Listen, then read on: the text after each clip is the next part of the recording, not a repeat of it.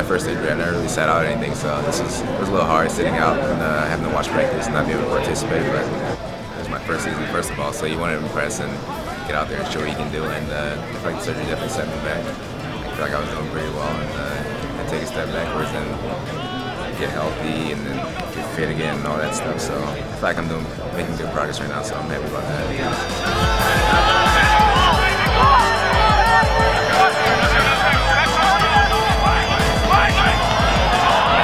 Said 2 to 4 weeks, 4 weeks being the maximum. So I was back. I started jogging a little bit after 2 weeks, and I started touching the ball about after 3 weeks after the surgery. And had like a week of practice, and then played in the game about 25 minutes in the New England game.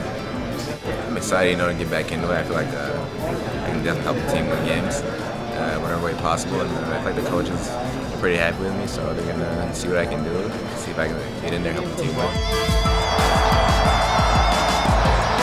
Everyone's excited. Everyone, you hear them talking about the Timbers, and as you said, downtown there's the billboards up. I mean, season tickets are sold out. I mean, there's a great buzz around the city. Everywhere you go, they hear Timbers, or if you play for the Timbers, then they automatically know who you are and stuff like that. So it's great.